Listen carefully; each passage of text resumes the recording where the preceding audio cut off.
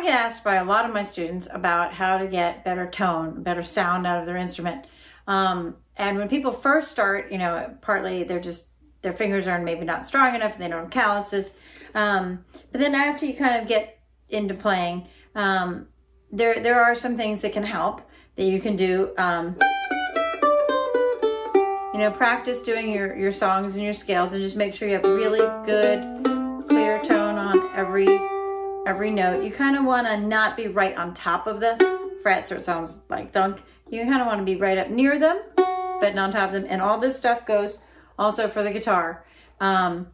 Also, to get good sound, you may want a nice pick. So I usually recommend for both guitar and mandolin something that's not something that bends easily, something that sort of stands up to it for itself. I have here a blue chip, a TPR 50, but you know what, you don't have to necessarily get a blue chip. I have a couple others that I tend to like here. As you remember, here's a nice, I think this is a 1.5 millimeter, but just something that's at least like a heavy or a medium, something that's gonna go with you. And I'd say, especially on mandolin where you have two strings together, you have to hit and get a lot of volume out of. Sometimes, you know, different people can make a lot of sound with different picks, so there's no right or wrong to it. But if you want a little bit more warmth in your tone, you may try some different thicknesses and brands and types of picks, different materials they could be made out of. And you may experiment with all sorts of things and all of a sudden just go, oh, this is great. And then 6 months later, you have something else where you say, oh no, this is great. And that's fine. You know, you don't have to wed yourself to one idea or one set of strings. Honestly, I've had both mandolins and guitars that have their own opinions about the strings they like. So I have some different brands of guitars and different ages of guitars, and one set may like a certain type of string. So I put it on all of my guitars, and some of the other guitars just sound awful with those strings on. You know, just because that dress looks great on your girlfriend does not mean it looks good on you. You know what I mean? Anyway, so experiment and just maybe even write yourself notes or take a little video if you can't remember what the last string sounded like when you put the next ones on. But I've definitely had some older instruments where I put the strings on that I liked on my new guitar, and they didn't have much mids or sustain or low end or something, and I put a different brand on. I was like, oh, this thing sounds great now. So before you give up on an instrument, try some of these little things for tone. Another thing that can be a big deal for not giving up on an instrument that you think, oh, this thing's awful, you know, or I really need an upgrade. Maybe you do need an upgrade, but also having a good luthier, a good instrument fixer, you could take it in and just have it for a checkup, you know, say, do I need a setup or something?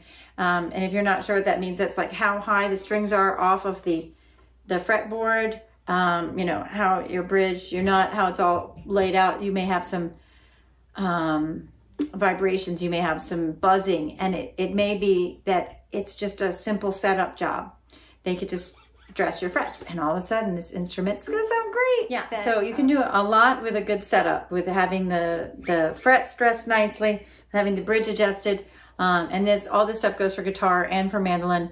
On mandolins, of course, we can adjust our bridge a lot more easily. On arch up guitar, you can, but on the more standard style here, you have a fixed bridge, so you'll have to probably take it to someone if you're not already trained in these things.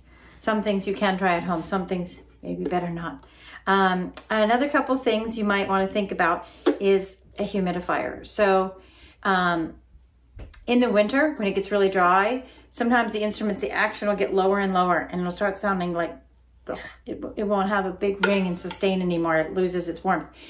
You can get a lot of that back either by putting a humidifier in the case with it, or humidifying the whole room. Maybe put all your instruments in one room with a good humidifier, and you'll be amazed at how happy your instruments might be getting a little bit of humidity. And also, if you aren't careful with the humidity levels, you may want to just get a humidity gauge. Do not trust those ones in the case. I have not found them, to be honest, but a separate humidity gauge for the room. And it'll keep it from cracking, because a lot of nice instruments will actually, especially the older ones, actually crack. I've had some of my students that had cracks that went right up the guitar, right from the bridge right on up, and it's awful. So anyway, humidifiers. Another thing that is going to help you with your tone is being able to relax and breathe when you're playing. I know that sounds a little silly to some of you that are used to breathing all the time, but I see people do it all the time with my students, and when I lead like my student jams and teach at camps, and you have people that are not used to playing with others or taking a solo, and they hold their breath and they tense up. So it's kind of like a martial art, you know. You want to try to, you know, play while you're breathing and you're relaxed and you're ergonomically not death gripping your instrument or your pick. You know, you don't want to drop them, but you want to actually have the blood flowing. Also, where you impact the strings with your pick is going to give you different tones. Not any of them are necessarily right or wrong. Just notice them. So if I, there I am here, and there I am back towards the bridge. So you get a different brightness, a different attack, and that's the same with the guitar. So, and like I said, I've had so many students ask me this that I just decided it'd probably be a great thing to cover for all of you guys. So there's right on the sound hole.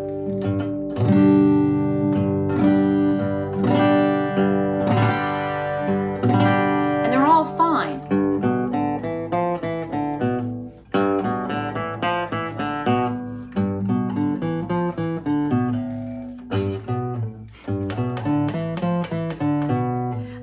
So make use of these variabilities, you know, just know they're there, experiment with them.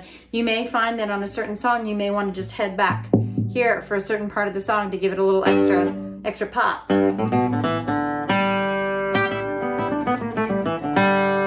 like that crispness. Some people like being back there almost all the time when they're playing. They like that ring.